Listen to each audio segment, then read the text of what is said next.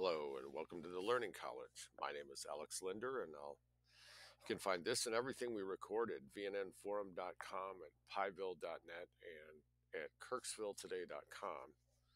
Today we're going to do Chapter 5, After the Murder of Alexander II, from The Crucifixion of Russia, Columbus Falco's translation of Alexander Solzhenitsyn's 200 Years Together, A History of the Russians and the Jews. So page 149 to 181. This will be a slightly longer, so probably about an hour and a half or so, depending on how much there is to say. But this will be, again, Chapter 5, After the Murder of Alexander II. So Chapter 4 ended with a murder in 1880, I believe it was, or 1881. But in any case, we'd heard about attempts to turn Jews into farmers and attempts to open public education to them. And finally, they got in there and they got real thick and they learned Russian and they began to integrate themselves into Russia. But at the same time, they're promoting Jewish nationalism. So it's ultimately going to come to no good end for Russia, as we know. So now we'll deal with the period after the assassination, the very early 1880s. Chapter 5, After the Murder of Alexander II, page 149. The murder of the Tsar Liberator, Alexander II, shocked the people's consciousness, something the Narodovoltsy intended, but that has been intentionally or unintentionally ignored by historians with the passing of decades. The deaths of heirs or czars of the previous century, Alexei Petrovich, Ivan Antonovich, Peter III, and Paul, were violent, but that was unknown to the people. The murder of March 1st, 1881 caused a panic in minds nationwide. For the common people, and particularly for the peasant masses, it was as if the very foundations of their lives were shaken. Again, as the Narodovoltsy calculated, a Russian word, Narodovoltsy, and remember, Narod means the people, so like, the people's revolutionary whatever. As the Narodovoltsy calculated, this could not help but invite some explosion. And an explosion did occur, but an unpredictable one. Jewish pogroms in Novorossiya and Ukraine. 6 weeks after the regicide, the killing of the king, the pogroms of Jewish shops, institutions, and homes suddenly engulfed a vast territory with tremendous epidemic force. Indeed, it was rather spontaneous. Local people who, for the most different reasons, desired to get even with the Jews, posted incendiary posters and organized basic cadres of pogromists, which were quickly joined by hundreds of volunteers who joined without any exhortation, caught up in the generally wild atmosphere and promise of easy money. In this, there was something spontaneous. However, even the crowds fueled by their alcohol while committing the theft and violence directed their blows in only one direction, in the direction of the Jews. The unruliness only stopping at the thresholds of Christian homes. The first pogrom occurred in Elizabethgrad on 15 April. Remember, the murder was on March 1st, so on 15 April is the first pogrom, he's calling it, Elizabethgrad, or Elizabeth Street or City, Elizabethgrad, on 15 April. Disorder intensified when peasants from the neighboring settlements arrived in order to profit off the goods of the Jews. At first, the military did not act because of uncertainty. Finally, significant cavalry forces succeeded in ending the pogrom. The arrival of fresh forces put an end to the pogrom. There was no rape and murder in this pogrom. According to other sources, one Jew was killed. The pogrom was put down on April 17th by troops who fired into the crowd of thugs. However, from Elizabethgrad, the stirring spread to neighboring settlements. In the majority of cases, the disorders were confined to plundering of taverns, and Jews dominating the liquor industry, if not being a monopoly of tavern owners. After a week, a pogrom occurred in the Ananevsky Uzd district of Odessa gubernia province, then in Ananev itself, where it was caused by some petty bourgeois who spread a rumor that the Tsar was killed by Jews and that there was an official order for the massacre of the Jews. But the authorities were hiding this. On 23 April, there was a brief pogrom in Kiev, but it was soon stopped with military force. However, on 26 April, a new pogrom broke out, and by the following day it had spread to the Kiev suburbs. This was the largest pogrom in the whole chain of them, but it, as well, ended without human fatalities. Another tome of the same encyclopedia reports the opposite, that several Jews were killed. After Kiev, pogroms took place again in approximately 50 settlements in the Kiev gubernia, during which property of the Jews was subjected to plunder, and in isolated cases, battery occurred. At the end of the same April, a pogrom took place in Konotop, caused mainly by workers and railroad hands, accompanied by one human fatality. In Konotop, there were instances of self-defense from the Jewish side. There was still an echo of the Kiev pogrom in Zhmerinka, in several settlements of Chernigov gubernia, at the start of May in the small town of Smel, 1L, where it was suppressed with arriving troops the next day, and a apparel store was plundered. With echoes in the course of May, at the start of summer, pogroms still broke out in separate areas in Ekaterinoslav and Poltava gubernias of Aleksandrovsk, Romny, Nezhin, Pereyaslavl, and Borisov. Insignificant disorders took place somewhere in Melitopol, Uzd, U-E-Z-D. There were cases when peasants immediately compensated Jews for their losses. The pogrom movement in Kishinev, which began on 20th April, was nipped in the bud. There were no pogroms in all of Byelorusia, not in that year, nor in the following years, although in Minsk, a panic started among the Jews during rumors about pogroms in the southwestern Krai on account of a completely unexpected occurrence. And next in Odessa. Only Odessa already knew Jewish pogroms in the 19th, in 1821, 1859, and 1871. Those were sporadic events caused mainly by unfriendliness toward Jews on the part of the local Greek population on account of the commercial competition of the Jews and Greeks. In 1871, there was a 3-day pogrom of hundreds of Jewish taverns, shops, and homes, but without human fatalities. I.G. Orshansky writes in more detail about this pogrom and states that Jewish property was intentionally destroyed. Heaps of watches from the jewelers, they did not steal them, but carried them out to the roadway and smashed them. He agrees that the nerve center of the pogrom was hostility toward the Jews on the part of the Greek merchants, particularly owing to the fact that, after the Crimean War, the Odessa Jews took the grocery trade and colonial commodities from the Greeks. But there was a general dislike toward the Jews on the part of the Christian population of Odessa. This hostility manifested far more consciously and prominently among the intelligent and affluent class than among the common working people. You see, however, that different peoples get along in Odessa. Why then did only Jews arouse general dislike toward themselves, which sometimes turns into severe hatred? One high school teacher explained to his class, quote, "The Jews are engaged in incorrect economic relations with the rest of the population." Incorrect economic relations is what they were angry about. Orshansky objects that such an explanation removes the heavier burden of moral responsibility. He sees the same reason in the psychological influence of Russian legislation, which singles out the Jews, namely, and only to place restrictions on them.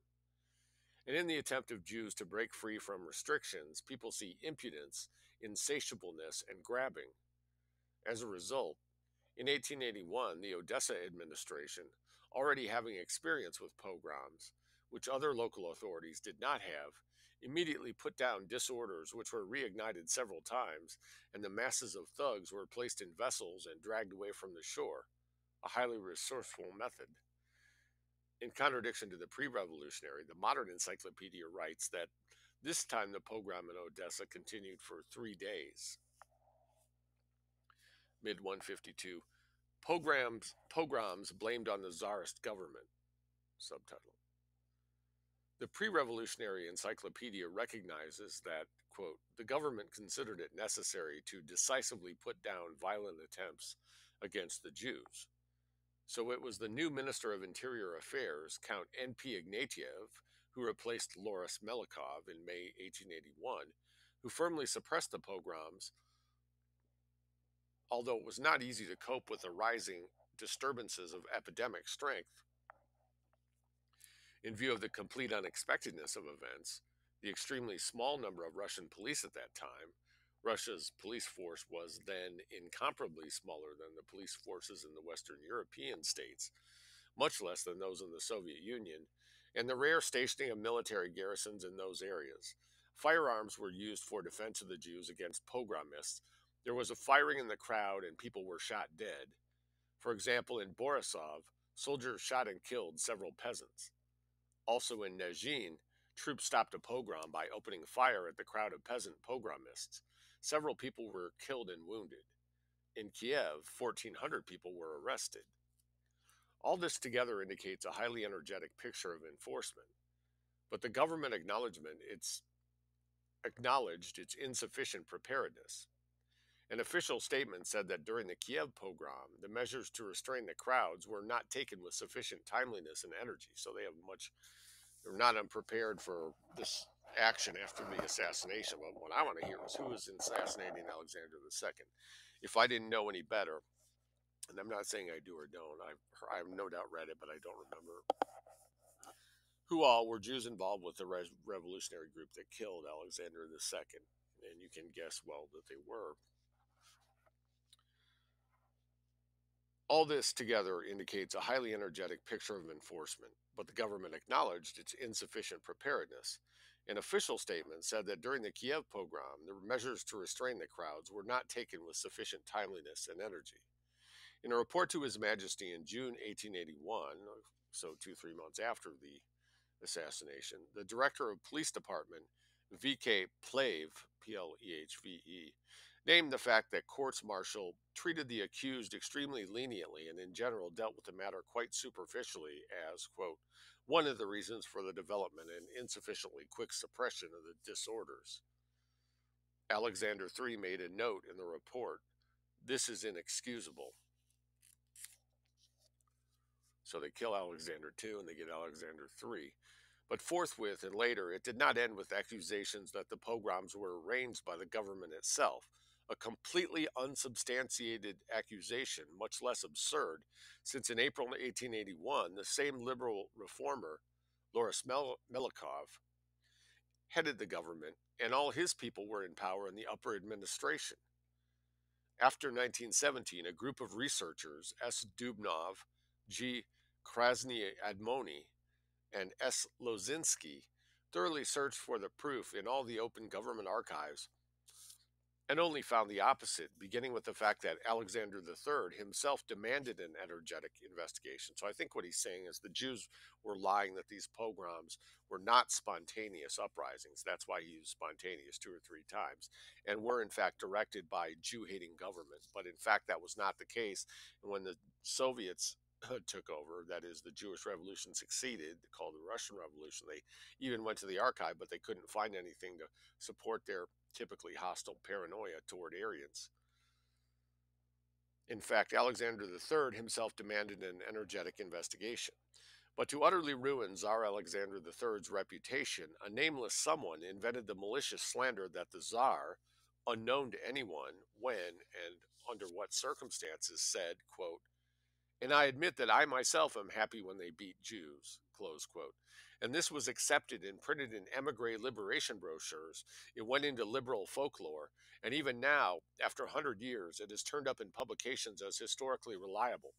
And this is a very common pattern of Jewish lying. They lied that when the jury was deciding the case of Leo Frank, that there were mobs of hate-filled anti-Semites in the streets shouting, hang the Jew. And this makes its way into history, and you'll find it cited today. That's exactly what he's saying here in relation to these pogroms, which were in fact spontaneous, as Solzhenitsyn is saying. So Jews lie across generations.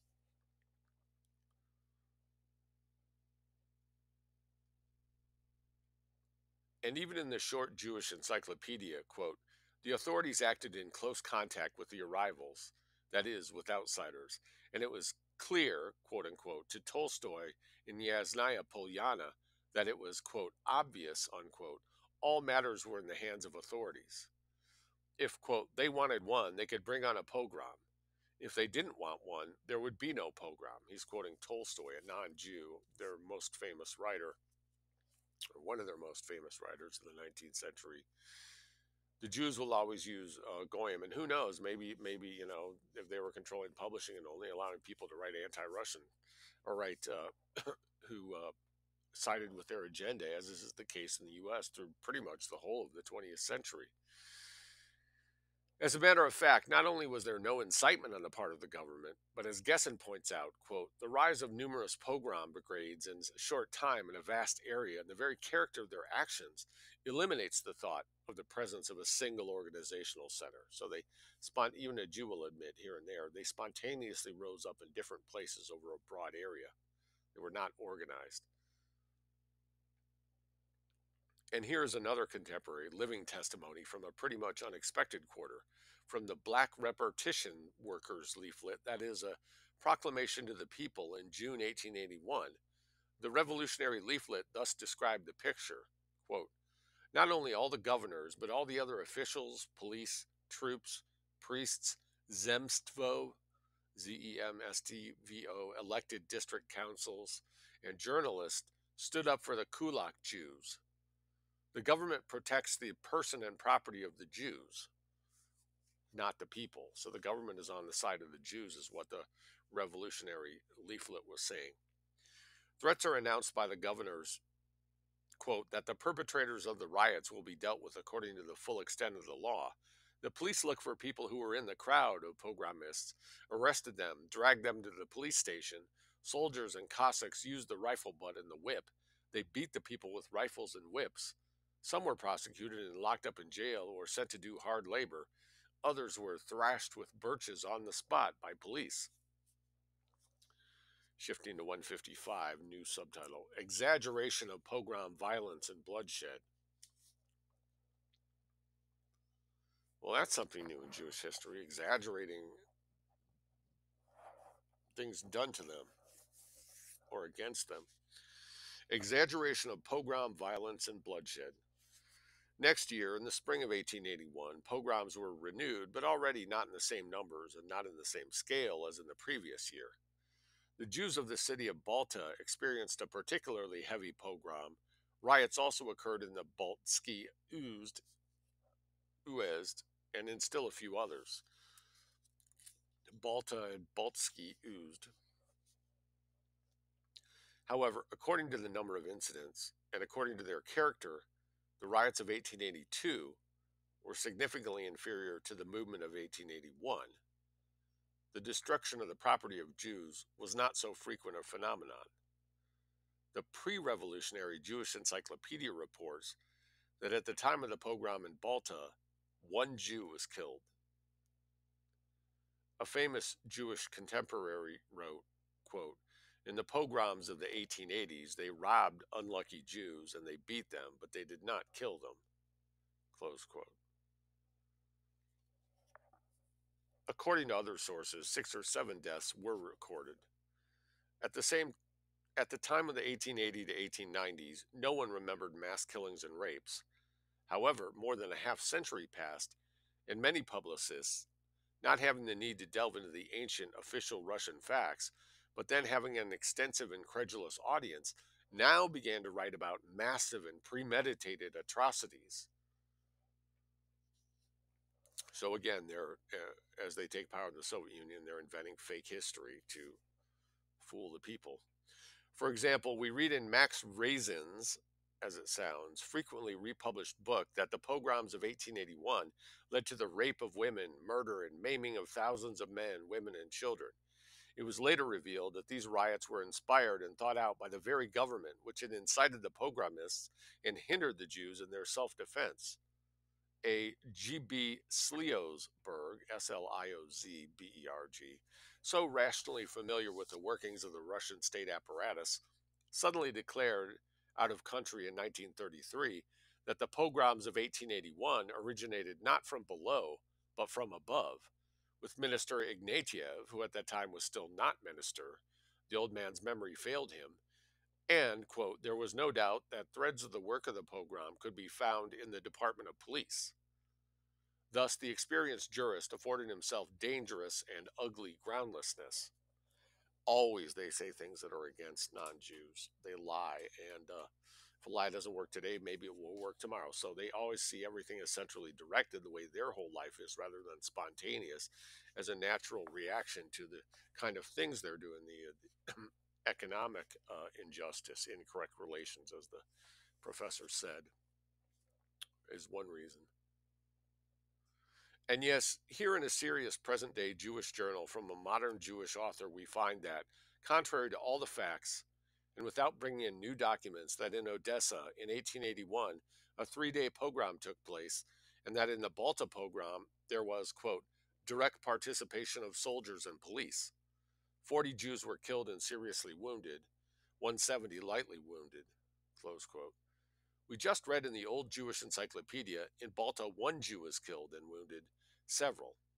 But in the New Jewish Encyclopedia, a century after the events, we read that in Balta, quote, soldiers joined the pogromists, several Jews were killed, hundreds wounded, many women were raped. Pogroms are too savage and horrible a form of reprisal for one to so lightly manipulate casualty figures. There, spattered, basted, is it necessary to begin excavations again? Again, the only point here is Jews lie all the time, continually. History is something for them to make up on the spot. It's not something they have any respect for. It's something they can use. It's just simply fiction. The fiction, they're telling the bogus tale of their past in order to enhance their outcomes in the present. So they'll say whatever works, say anything. Call it history, call it whatever you want. They don't care. What they care about is that it works to fool you. Who is really behind the pogroms? The causes of those first pogroms were persistently examined and discussed by contemporaries. As early as 1872, after the Odessa pogrom, the general governor of the southwestern Krai warned in a report that similar events could happen in his Krai also, for, quote, here the hatred and hostility toward Jews has a historical basis, and only the material dependence of the peasants upon Jews, together with the measures of the administration, currently holds back an indignant explosion of the Russian population against the Jewish tribe, close quote. The general governor reduced the essence of the matter to economics, as he reckoned and evaluated the business and manufacturing property in Jewish hands in the southwestern Krai, and pointed to the fact that, quote, being increasingly engaged in the rent of landed estates, the Jews have re-rented and shifted this land to the peasants on very difficult terms. And such a causation received wide recognition in 1881, which was full of pogroms. In the spring of 1881, Loris Melikov also reported to His Majesty, quote, the deep hatred of the local population toward the Jews who enslave it lies at the foundation of the present disorders, but ill-intentioned people have undoubtedly exploited this opportunity. And thus, explained the newspapers of the time, examining the causes which provoked the pogroms, only a few organs of the periodical press refer to the tribal and religious hatred. The rest think that the pogrom movement arose on economic grounds. In so doing, some see a protest in the unruly behaviors directed specifically against Jews, or especially against Jews, in light of their economic dominance over the Russian population.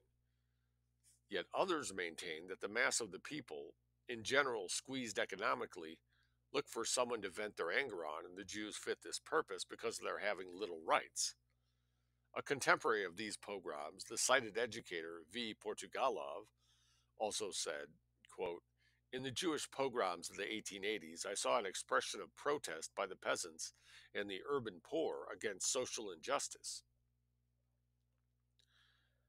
10 years later, U.I. Gessen emphasized that the Jewish population of the southern gubernias in general was able to find sources of livelihood among the Jewish capitalists, while the local peasantry went through extremely difficult times as it did not have enough land, to which the wealthy Jews contributed in part by re-renting the landowners' lands and raising the rental fee beyond the ability of the peasants. Let us not leave out still another witness, known for his impartiality and thoughtfulness, whom no one is accused of being reactionary or of anti-Semitism, Gleb Uspensky.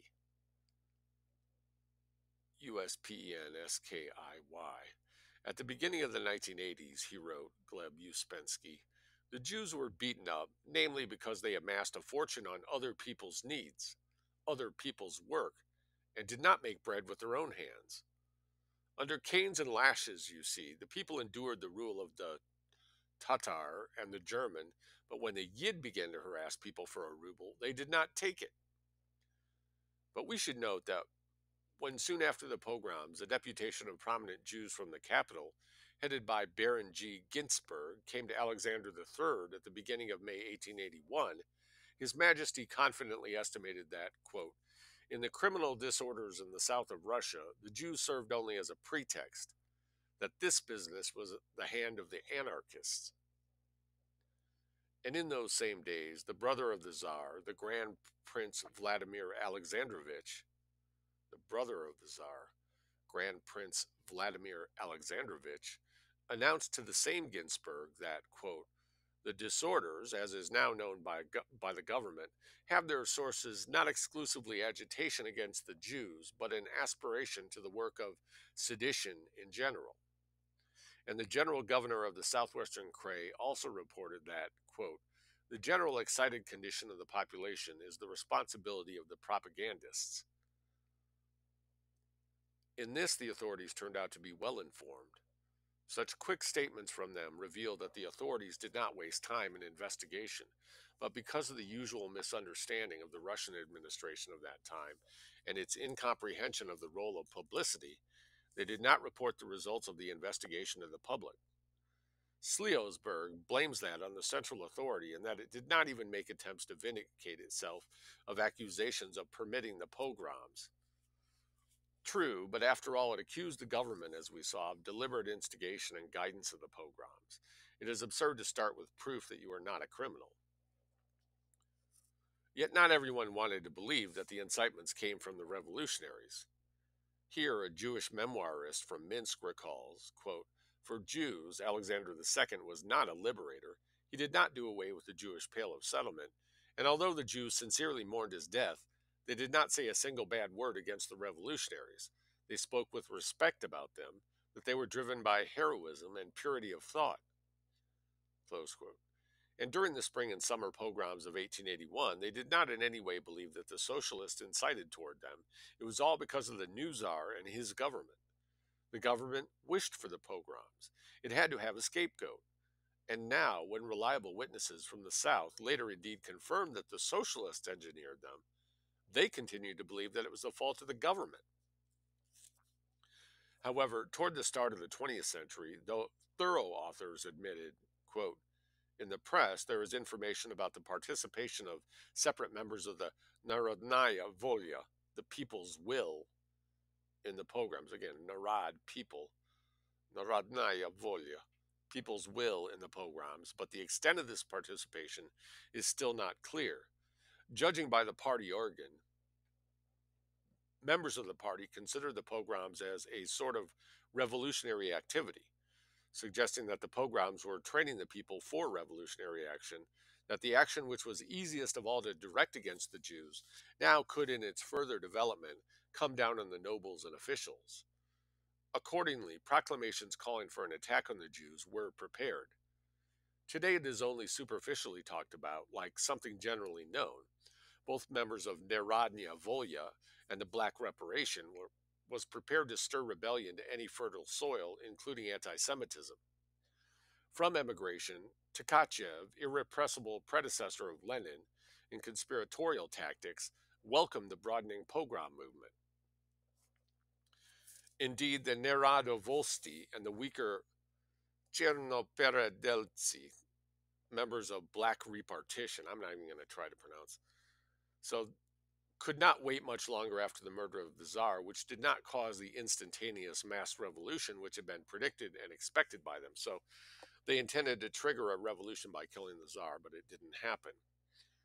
With such a state of general bewilderment of minds after the murder of the Tsar Liberator, only a slight push was needed for the reeling minds to re-incline in any direction. So they're upset and confused, and they feel like an earthquake, and they decide to attack the Jews, who they don't like for many reasons. In that generally unenlightened time, says Solzhenitsyn, that reinclination could probably have happened in different ways. For example, there was then such a popular conception that the Tsar was killed by nobles in revenge for the liberation of the peasants. In Ukraine, anti Jewish motives existed. Still, it is possible the first movements of spring 1881 anticipated the plot of Narodovoltsy, the plot of the Narodovoltsy, the people's will. It is possible the first movements of spring anticipated the plot of the Narodovoltsy, but right then and there they suggested which way the wind would blow. It went against the Jews. Never lose touch with the people. A movement from the heart of the masses? Of course. Why not use it? Beat the Jews, and later we will get to the landowners. And now the unsuccessful pogroms in Odessa and Ekaterinoslav were most likely exaggerated by the Narodniks.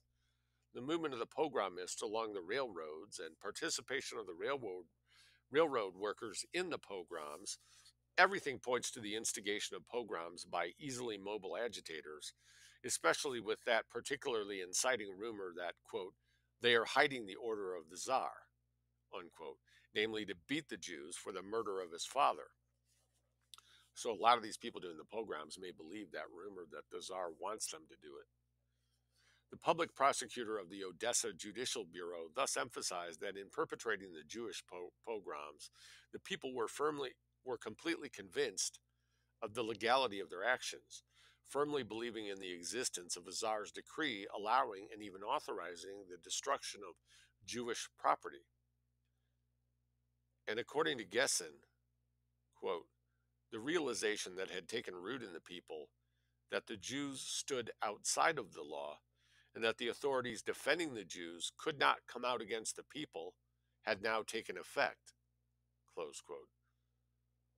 The Narodniks wanted to use this imaginary notion. A few such revolutionary leaflets are preserved for history.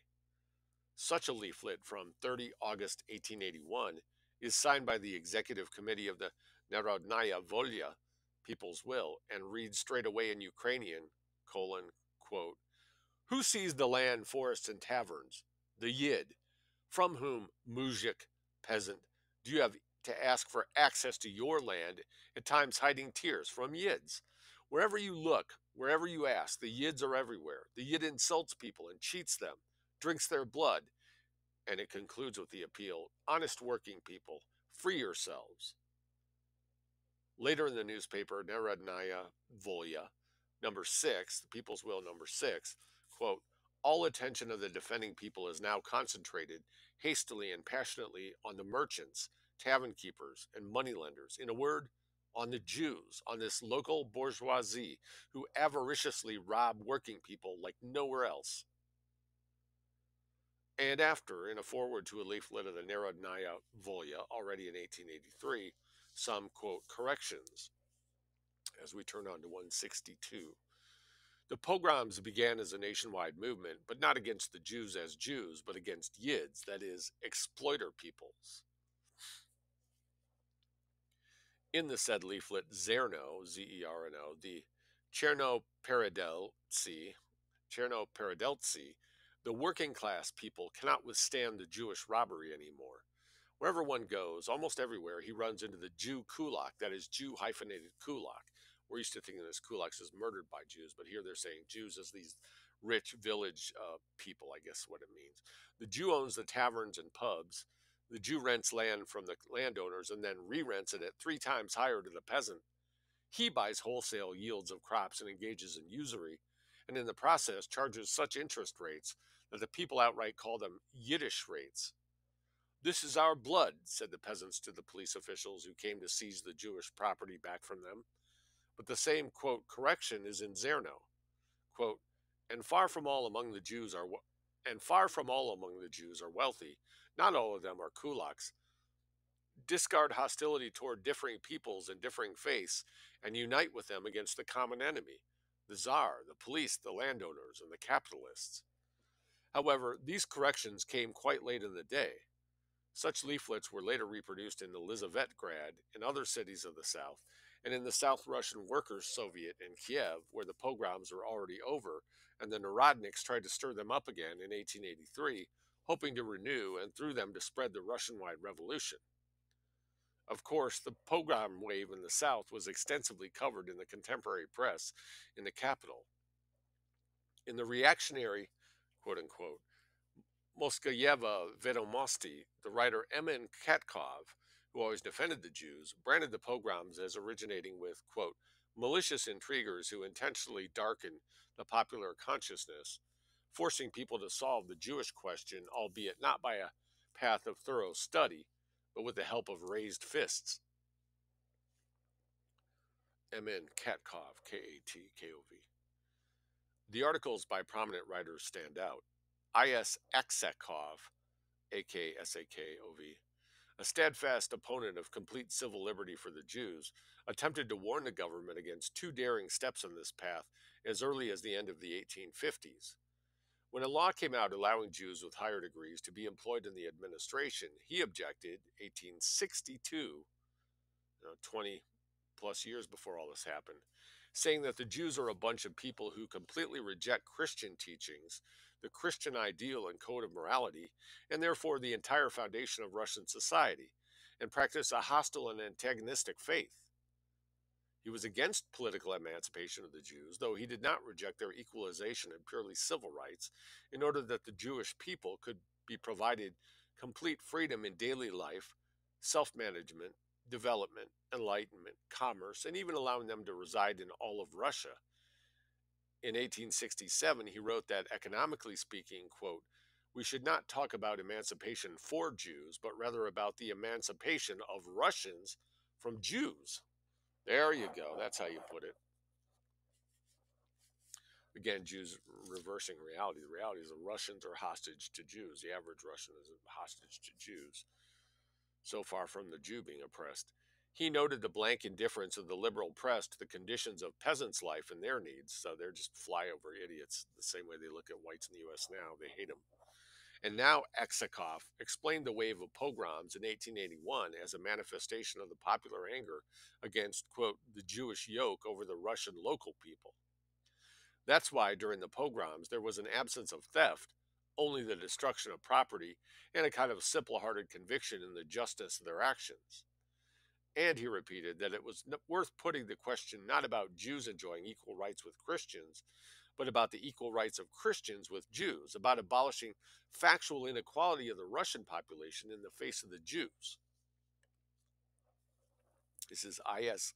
Aksakov, A-K-S-A-K-O-V, saying all this.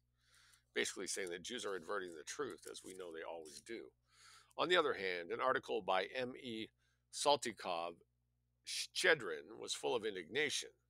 Hyphenated name. Saltykov Shchedrin was full of indignation. History has never drawn on its pages a question more difficult, more devoid of humanity, and more tortuous than the Jewish question. There is not a more inhumane and mad legend than that coming out from the dark ravines of the distant past, carrying the mark of disgrace, alienation, and hatred. Whatever the Jew undertakes, he always remains stigmatized. That's so much mawkish, schmaltzy whining. Shchedrin, S-H-C-H-E-D-R-A-N, Shchedrin did not deny that, quote, a significant contingent of moneylenders and exploiters of various kinds are enlisted from the Jews. But he asked, can we really place blame on the whole Jewish tribe on account of one type? Examining the whole discussion of that time, a present-day Jewish author writes, quote, the liberal and, conditionally speaking, progressive press was defending the thugs, and the pre-revolutionary Jewish encyclopedia comes to a similar conclusion. Quote, yet in the progressive circles, sympathies toward the woes of the Jewish people were not sufficiently displayed. They looked at this catastrophe from the viewpoint of the aggressor, presenting him as a destitute peasant, and completely ignoring the moral sufferings and material situation of the mobbed Jewish people. And even the radical patriotic notes evaluated it thus, quote, the people rose up against the Jews because they took upon themselves the role of pioneers of capitalism, because they live according to the new truth and confidently draw their own comfortable prosperity from that new source at the expense of the surrounding community. And therefore, quote, it was necessary that the people be protected from the Jew and the Jew from the people. And for this condition of the For this, the condition of the peasant needs to be improved.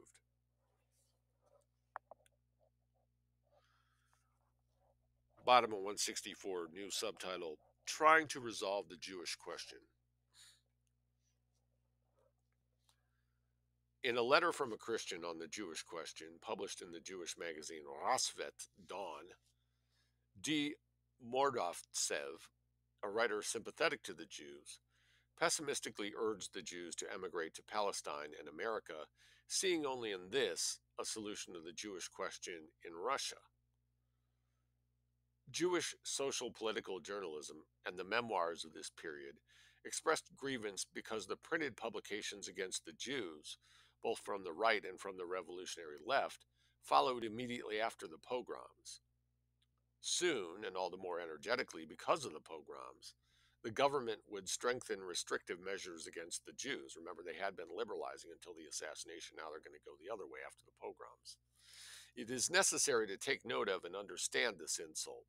It is necessary thoroughly to examine the position of the government. The general solutions to the problem were being sought in discussions in government and administrative spheres.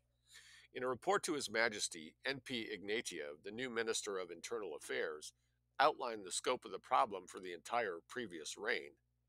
Quote, recognizing the harm to the Christian population from the Jewish economic activity, their tribal exclusivity and religious fanaticism, in the last 20 years, the government has tried to blend the Jews with the rest of the population, using a whole row of initiatives, and has almost made the Jews equal in rights with the native inhabitants.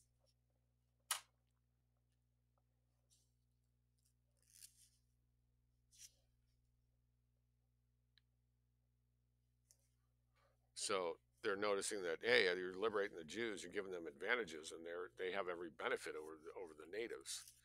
However, the present anti-Jewish movement, quote, incontrovertibly proves that despite all the efforts of the government, the relations between the Jews and the native population of these regions remain abnormal as in the past.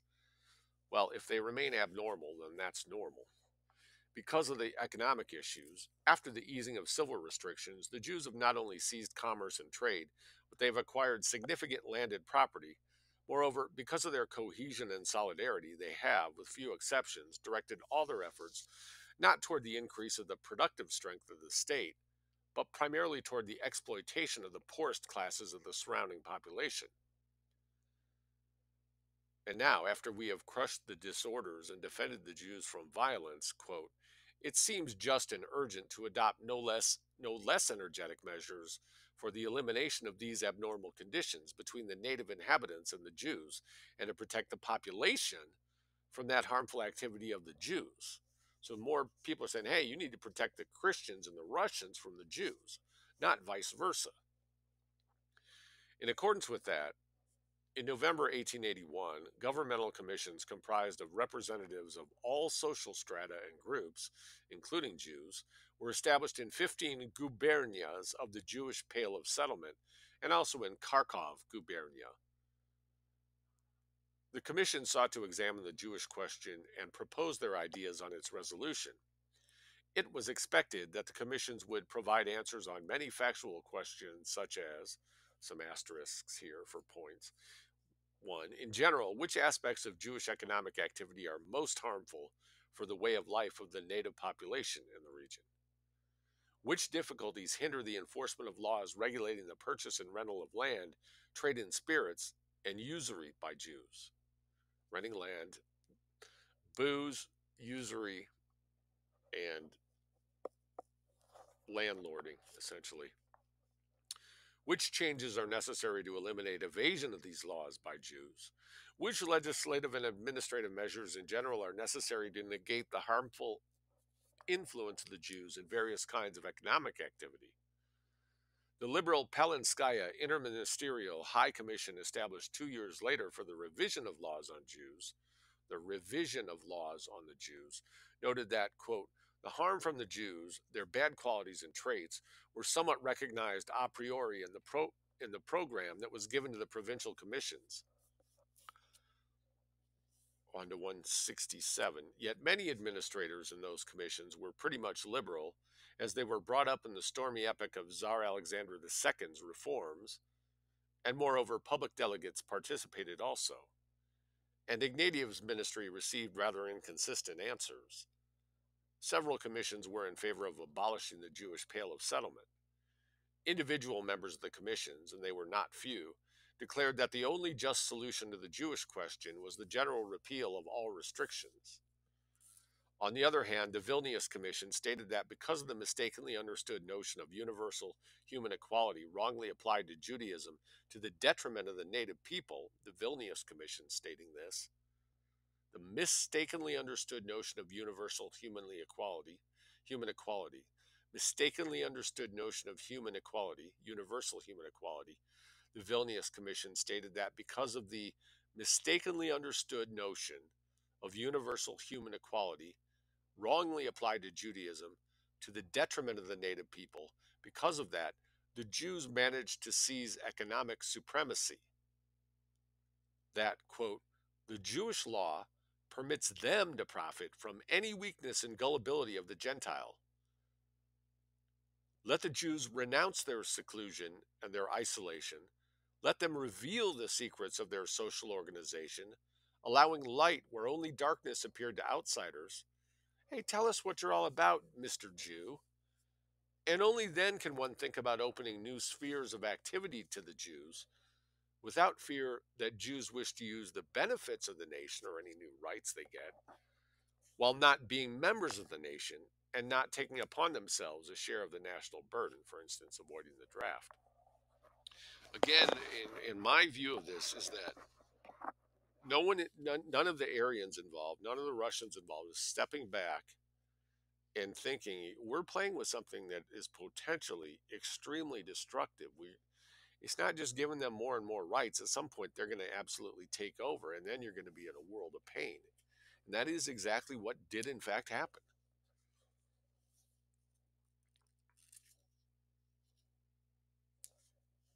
It seems to me that if you were going to make a mistake, the mistake you would have made would have been simply driving them out of your territory, not giving them equal rights and hoping that the problem goes away. And actually, the rational thing to do would have been to round them up and simply exterminate them. You see, they have rights within, even if their rights are restricted, they have rights within our society, and they're given a moral stature by Christianity they invented and spread. But contrarily, we, a Goyim or Aryan, has no rights in Jews. They have the right to use us however they want, up to and including raping and murdering us. Even the best of the Goyim should be killed. Where's the gun to bring to that gunfight? It's not talking about how many rights they have and whether they should be allowed to continue to go on exploiting the local population. This is insanity. It shows a race that is not able to think clearly enough to continue to survive. Regarding residents in the villages and hamlets, the commissions found it necessary to restrict the rights of the Jews, forbid them to live there altogether, or make it conditional upon the agreement of the village communities. Some commissions recommended completely depriving the Jews of the right to possess real estate outside of the cities and small towns, and others proposed establishing restrictions. The commission showed the most unanimity in prohibiting any Jewish monopoly on alcohol sales in villages. Flipping to 168. The ministry gathered the opinions of the governors, and with rare exceptions, comments from the regional authorities were not favorable to the Jews.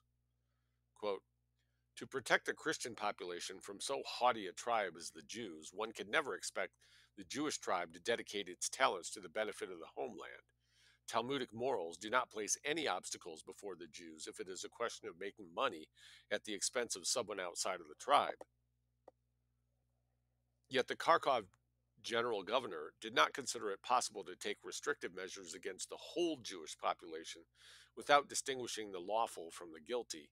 Again, the mistake, you can't treat Jews as individuals. They're not individuals. They are a tribe. They are a monolith. He proposed to expand the right of movement for Jews and spread enlightenment among them. a soft liberal approach that through education and social reform, we're going to turn them into the kind of person we want rather than acknowledge they're the type of thing they are. That same autumn, by Ignatiev's initiative, a special committee on the Jews was established, the ninth by count already, with 3 permanent members, 2 of them professors, with the task of analyzing the materials of the provincial commissions and in order to draft a legislative bill. The previous, quote, Commission for the Organization of the Life of the Jews, that is, the 8th Committee on Jews, which existed since 1872, was soon abolished due to the gap between its original purpose and the present state of the Jewish question after the pogroms and the assassination. The new committee, the ninth, proceeded with the conviction that the goal of integrating the Jews with the rest of the population, toward which the government had striven for the last 25 years, basically from the 1850s to 1880, had turned out to be unattainable. Okay, we can't integrate them. Well, what do we do? What do you say? Let's put together the Ninth Commission and see. Therefore, quote, the difficulty of resolving the complicated Jewish question compels us to turn for the instruction to the old times, when various novelties did not yet penetrate either our own or foreign legislation, and did not bring with them the regrettable consequences which usually appear upon adoption of new things that are contrary to the national spirit of the country. From time immemorial, the Jews were considered aliens and should be considered as such. Gessen comments, the reactionary could not go further. Well, why not? He could say they should simply be rounded up and exterminated. And if you were so concerned about the national foundations, then why didn't you worry about genuine emancipation of the peasantry during the past 20 years? And it was also true that Tsar Alexander II's emancipation of the peasants proceeded in a confused, unwholesome, and corrupt environment. However, in governmental circles, there were still people who did not consider it possible, in general, to change the policy of the preceding reign, and they were in important posts and strong. And some ministers opposed Ignatiev's proposals. Seeing resistance, he divided the proposed measures into fundamental, for which passing in the regular way required moving through the government and the state council, and provisional, fundamental and provisional, which could be by law adopted through an accelerated and simplified process. To convince the rural population that the government would protect them from exploitation by Jews, the permanent residence of Jews outside of their towns and shtetls, since the government was powerless to protect them from pogroms in the scattered villages, and the buying and renting of real estate there, and also trading in spirits, was prohibited. Regarding the Jews already living there, it granted to the rural communities the right to evict the Jews from the villages based on a verdict of the village meeting. But other ministers, particularly the Minister of Finance, N.K. Bung, B-U-N-G-E, possibly a German, and the Minister of Justice, D.N. Nabokov, did not let Ignatiev implement these measures. They rejected the bill, claiming that it was impossible to adopt such extensive prohibitive measures without debating them within the usual legislative process. As we turn on to page 170, so much for the boundless and malicious arbitrariness of the Russian autocracy under the Tsars. Ignatiev's fundamental measures did not pass, and the provisional ones passed only in a greatly truncated form. Rejected were the provisions to evict the Jews already living in the villages, to forbid their trade in alcohol and their renting and buying land in villages. And only because of the fear that the pogroms might happen again around Easter of 1882, a temporary measure until passing of comprehensive legislation about the Jews was passed, which again prohibited the Jews henceforth to take residence and enter into ownership or make use of real estate property outside of their towns and shtetls, that is, in the villages, and also forbade them to trade on Sundays and Christian holidays. Concerning the Jewish ownership of local real estate, the government acted to suspend temporarily the completion of sales and purchase agreements and loans in the name of the Jews, the notarization of real estate rental agreements, and the proxy management and disposal of property by them. I guess they're saying, well, maybe we can just lock them up in the cities and make them a trader class and we'll keep from agitating the peasants. This mere relic of Ignatiev's proposed measures was approved on 3 May 1882 under the title of temporary, capital T, regulations, known as the May Regulations. Ignatieff himself went into retirement after a month. His Committee on the Jews ceased its brief existence, the Ninth Commission on this stuff, and a new Minister of Internal Affairs, Count D.A. Tolstoy, issued a stern directive against possible new pogroms, placing full responsibility on the provincial authorities for the timely prevention of disorders. Thus, according to the temporary regulations of 1882, the Jews who had settled in rural regions before the 3rd of May were not evicted, and their economic activity there was essentially unrestricted. Moreover, these regulations only applied to the gubernias, Gubernias. These regulations only applied to the gubernias of permanent Jewish settlement, not to the gubernias of the Russian interior. These restrictions did not extend to doctors, attorneys, and engineers, i.e., individuals with the right of universal residence according to educational requirement. These restrictions also did not affect any existing Jewish colonies still engaged in agriculture, and there was still a considerable and later growing list of rural settlements, according to which, in exception to the temporary regulations, capital TR, Jews were permitted to settle. After issuance of the regulations, inquiries began flowing from the regions, and Senate explanations were issued in response. For example, journeys through rural regions, temporary stops, and even more temporary stays of individuals without the right of permanent residence were not prohibited by the law of 3 May 1882, again, the May regulations or the temporary regulations, that only the rent of real estates and agrarian lands was prohibited, while rent of all other types of real estate property, such as distillation plants, buildings for trade and industry, and living quarters, was not prohibited.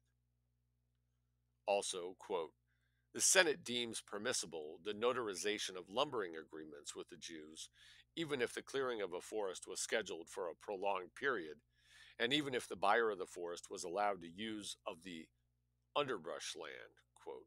And finally, that violations of the law of 3rd May would not be subjected to criminal prosecution.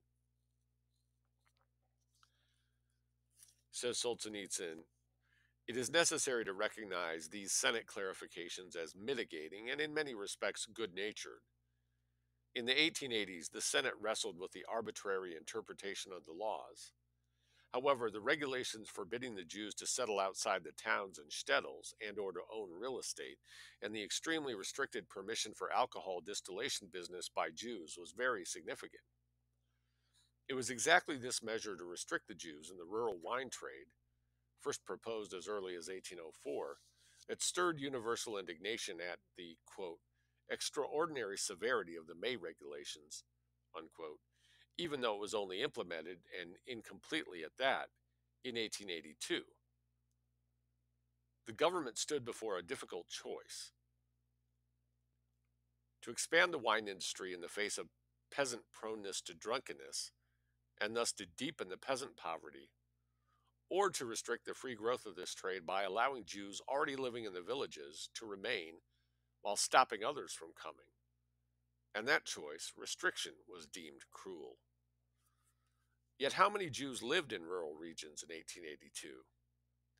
We have already come across post-revolutionary estimates from the state archives. 1/3 of the entire Jewish population of the Pale lived in villages, another third lived in shtetls, 29% lived in mid-sized cities, and 5% in the major cities. So the regulations now prevented the, quote, village third from further growth? Today, these May regulations are portrayed as a decisive and irrevocably repressive boundary of Russian history. A Jewish author writes, quote, this was the first push toward emigration. First internal migration, then massive overseas migration. The first cause of Jewish emigration was the Ignatieff temporary regulations, which violently threw around 1 million Jews out of the hamlets and villages and into the towns and shtetls of the Jewish Pale. Wait a second, says Solzhenitsyn. How did they throw the Jews out, and an entire million at that?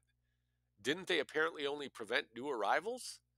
No, no, it was already picked up and set rolling that from 1882, the Jews were not only forbidden to live in the villages everywhere, but in all the cities too, except in the 13 guberniernas, that is inside the Pale, that they were moved back to the shtetls of the Pale. That is why the mass immigration from Russia began. So the typical Jews, they're lying. They're always lying. What are they lying about? Oh, they're lying about where they were forced to live and move, and claiming that they're leaving because they're being harassed and persecuted, when in fact it might have at most said, okay, we can't have any more Jews moving to these little villages. So comparatively minor restrictions are treated as atrocities, as is the usual Jewish way. 173. Well, let us set the record straight. The first time the idea about Jewish emigration from Russia to America was voiced was as early as in 1869 at the conference of the Alliance of the World Jewish Union, with the thought that the first who settled there with the help of the alliance and local Jews would become a magnet for their Russian co-religionists. Moreover, the beginning of the emigration of Jews from Russia dates back to the mid-19th century and gained significant momentum after the pogroms of 1881. But only since the mid-1890s does emigration become a major phenomenon of Jewish economic life, assuming a massive scale. Note that it says economic life, not political life. From a global viewpoint, Jewish immigration into the United States in the 19th century was part of an enormous century-long and worldwide historical process. There were three successive waves of Jewish immigration to America. First, the Spanish-Portuguese Sephardic wave, that was more or less in the Caribbean and South America. Then the German wave from Germany and Austria-Hungary, and then only then from Eastern Europe and Russia. Well, yes, but the big numbers came after 1880 from Eastern Europe, the Ashkenazic, and Russia. For reasons not addressed here, a major historical movement of Jewish emigration to the U.S. took place in the 19th century, and not only from Russia. Now, the Jews in the U.S. were comparatively few in number, and they were mostly German until after 1880 they became mostly Russian, and they were much larger in number and volume. In light of the very lengthy Jewish history, it is difficult to overestimate the significance of this emigration. From the Russian Empire, a river of Jewish emigration went from all the gubernias that made up the Jewish Pale of Settlement, but Poland, Lithuania, and Belarusia gave the greatest number of emigrants, meaning they did not come from Ukraine, which was just experiencing the pogroms. The reason for this was the emigration was the same throughout: overcrowding, which created inter-Jewish economic competition. They need more sucker goyim to live among, to practice their tricks. Moreover, relying on Russian state statistics, V. Telnikov turns our attention to the last 2 decades of the 19th century. Just after the pogroms of 1881-82, comparing the resettlement of Jews from the Western Krai, where there were no pogroms, to the Southwest, where they were, the latter was numerically not less and was possibly more than the Jewish departure out of Russia.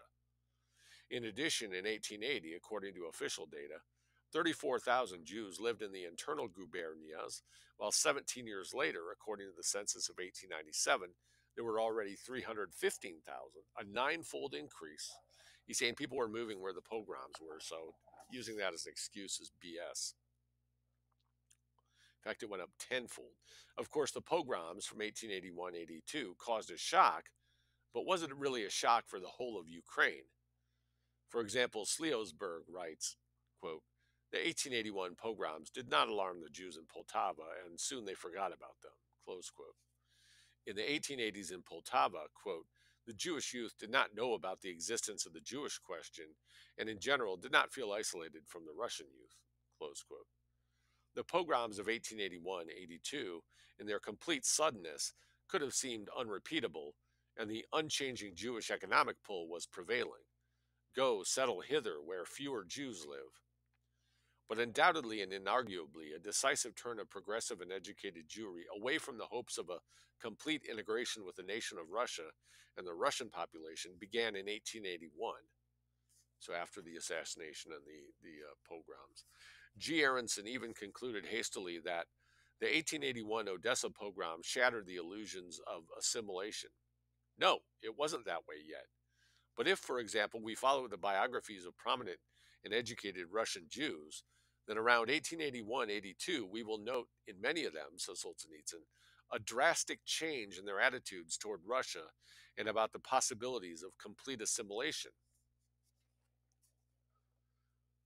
By then, it was already clear and not contested that the pogrom wave was indubitably spontaneous. That's the main point Solzhenitsyn is trying to establish. These were not directed by the Tsar, they were not directed by any centralized power or any part of the government. They were, in fact, spontaneous uprisings without any evidence for the complicity of the authorities.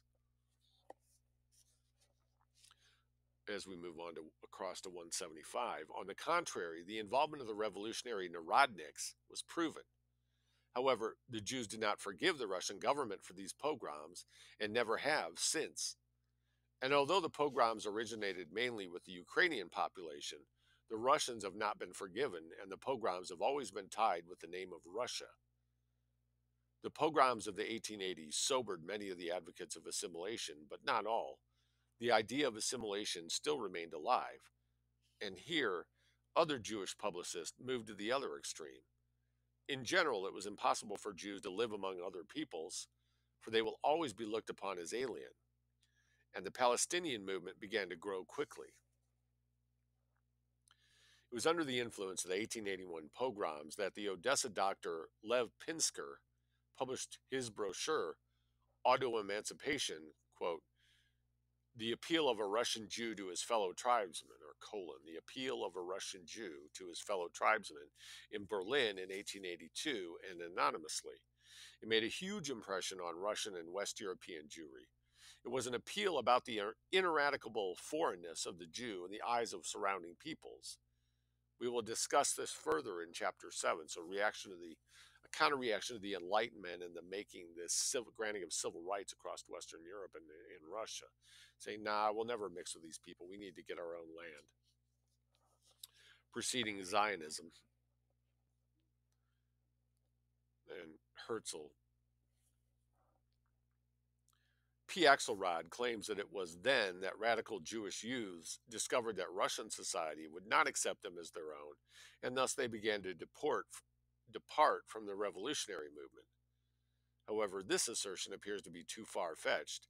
In the revolutionary circles, except the Narodnaya Volya, the people's will, they did always think of the Jews as their own.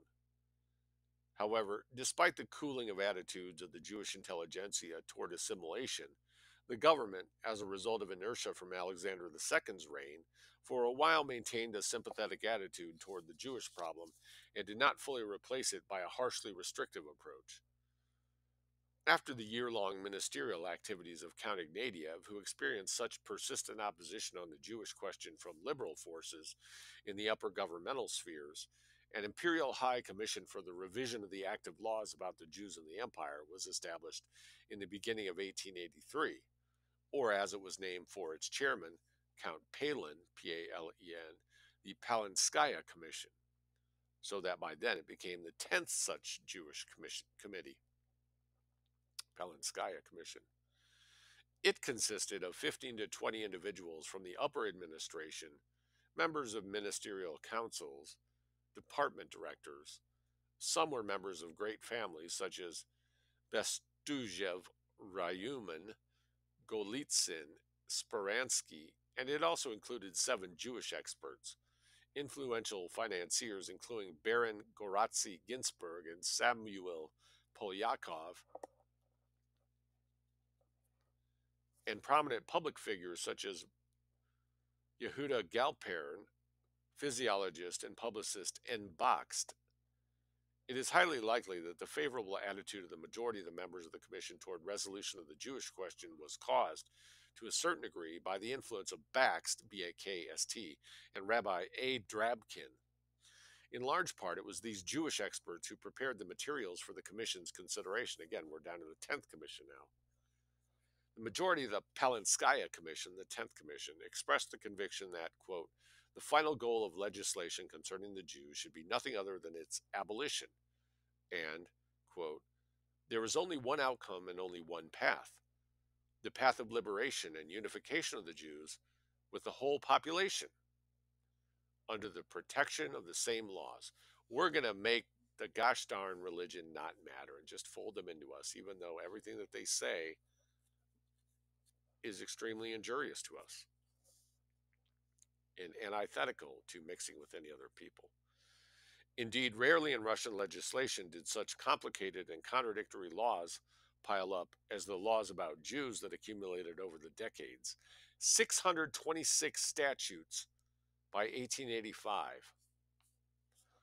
Now, when it's that complicated, you need to make it simple. And the simple thing is get these assholes out of our country if you're not going to simply put them underground. And they were still added later in the Senate. They constantly researched and interpreted their wording. So we move on to 177, a few more pages here.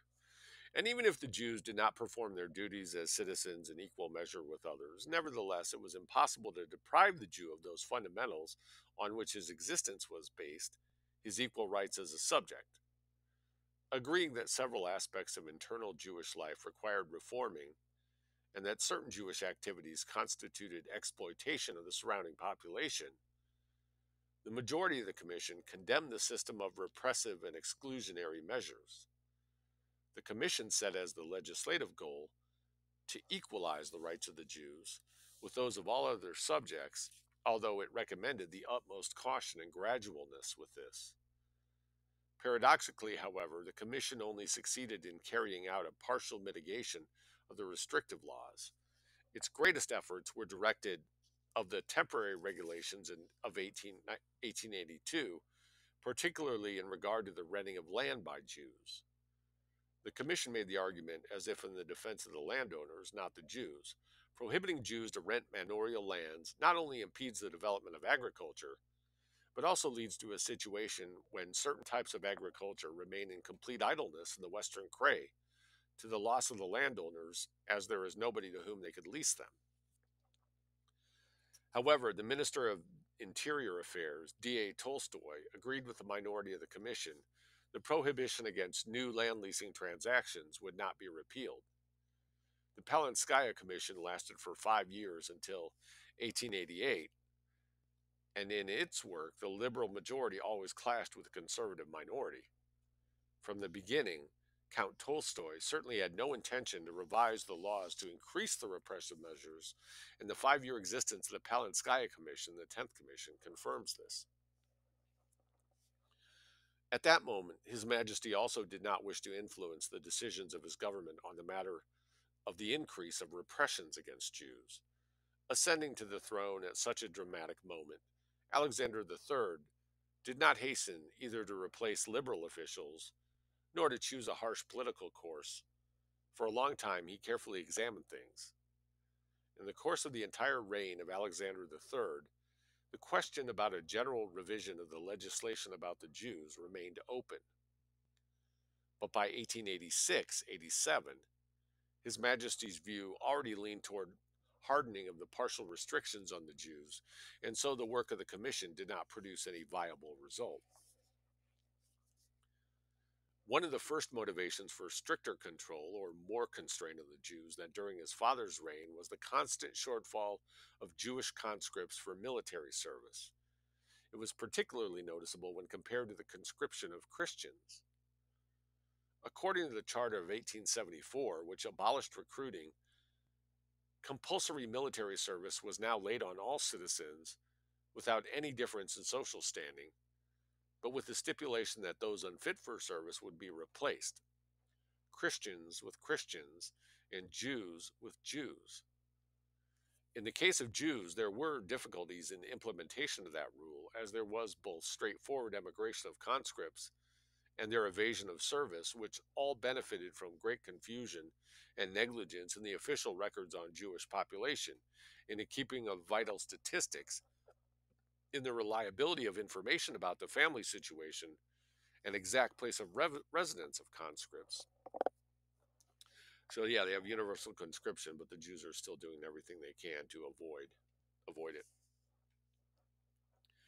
The tradition of all these uncertainties stretched back to the times of the Kahals, which was outlawed in 1844. That's the Jewish self-organization, as we've heard many times, a theocratic organizational structure that originated in ancient Israelite society and was consciously maintained for easing the tax burden. In 1883 and 84, there were many occasions when Jewish recruits, contrary to the law, were arrested simply on suspicion that they might disappear. This method was first applied to Christian recruits, but sporadically. In some places, they began to demand photographs from the Jewish recruits, a very unusual requirement for that time. And in 1886, a highly constraining law was issued, including several measures for providing for regular fulfillment of military conscription by Jews, which established a 300 ruble fine from the relatives of each Jew who evaded military call-up. From 1887, they stopped allowing Jews to apply for the examination for officer rank.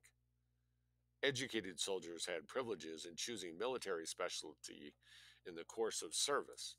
During the reign of Alexander II, the Jews could serve in the officers' ranks, but officer positions in the military medicine always remained open to Jews. Yet if we consider that in the same period up to 20 million other aliens of the empire were completely freed from compulsory military service, then wouldn't it be better to free the Jews of it altogether, thus offsetting their other constraints with such a privilege? Or was it the legacy of the idea of Nicholas I continuing here, to graft the Jews into Russian society through military service? Make them farmers, make them fighters, make them warriors. No? To occupy the idol? At the same time, Jews on the whole flocked into institutions of learning. From 1876 to 1883, the number of Jews in gymnasiums and the gymnasium preparatory schools, that's a German word for high school, gymnasium, taken from the Greek, ancient Greeks, almost doubled number in gymnasiums and prep schools. And from 1878 to 1886, for an 8-year period, the number of Jewish students in the universities increased 6 times and reached 14.5%. And again, they're like 3% of the population. By the end of the reign of Alexander II, they were receiving alarming complaints from the regional authorities about this. Thus, in 1878, the governor of the Minsk gubernia reported that, quote, being wealthier, the Jews can bring up their children better than the Russians. The material condition of the Jewish pupils is better than that of the Christians, and therefore, in order that the Jewish element does not overwhelm the remaining population, it is necessary to introduce a quota system for the admission of Jews into secondary schools. Next, after disturbances in several southern gymnasiums in 1880, the trustee of the Odessa school district publicly came out with a similar idea. And again, in the U.S., they started doing this in 1900, 1910 period at the Ivy Leagues. And in 1883 and 1885, two successive Novorossiysk, Odessa general governors stated that an overfilling of learning institutions with Jews was taking place there, and it is either necessary to limit the number of Jews in the gymnasiums and gymnasium preparatory schools to 15% of the general number of pupils, or to a fairer norm, equal to the proportion of the Jewish population to the whole. By 1881, Jews made up 75% of the general number of pupils in several gymnasiums of the Odessa district. In 1886, a report was made by the governor of Kharkov gubernia complaining about the influx of Jews to the common schools. In all these instances, the ministers did not deem it possible to adopt general restrictive solutions and only directed the reports for the consideration to the Palinskaya Commission, where they did not receive support. From the 1870s onward, students became primary participants in the revolutionary excitement. After the assassination of Alexander II, the general intention to put down the revolutionary movement could not avoid student revolutionary nests, and the senior classes of the gymnasiums were already supplying them. Within the government, there arose the alarming connection that, together with the increase of Jews among the students, the participation of students in the revolutionary movements notably increased. Among the higher institutions of learning, the Medical Surgical Academy, later the Military Medical Academy, was particularly revolutionized. Jews were very eager to enter it, and the names of Jewish students of this academy began already appearing in the court trials of the 1870s. And so the first special restrictive measure of 1882 restricted Jewish admissions to the Military Medical Academy, hyphenated, to an upper limit of 5%. So Jews are going into all these educational things and they're becoming hotbeds of revolutionary sentiment, and Jews, of course, are among the leaders of this. In 1883, a similar order followed with respect to the Mining Institute, and in 1884, a similar quota was established at the Institute of Communications. In 1885, the admission of Jews to the Kharkov Technological Institute was limited to 10%, and in 1886, their admission to the Kharkov Veterinary Institute was completely discontinued, since the city of Kharkov was always a center of political agitation, and the residence of Jews there in more or less significant numbers is generally undesirable and even dangerous. Thus, they thought or sought to weaken the crescendo of revolutionary waves. And now that's the end of what we're going to do today. And we're starting to see, the communist revolution is going to come out of this matrix of a lot more Jews getting education and being in cities and talking to each other, and the ideas of Karl Marx and the new technology for transportation and communication, allowing them to network and build up these organizations more easily, and their history of radicalism and the radicalization of the population through the assassinating Alexander II and such. And so this was also the end of chapter 5, but also the end of volume 1, and the whole thing is divided into 2 volumes.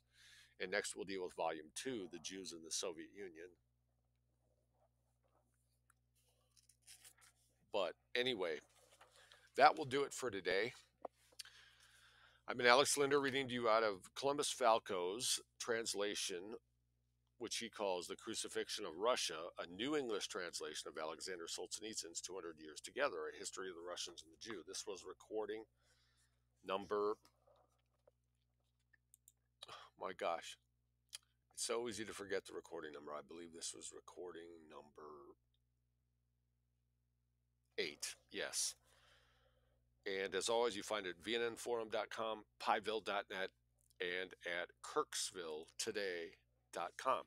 Thanks for being with me, and I'll be with you again real soon.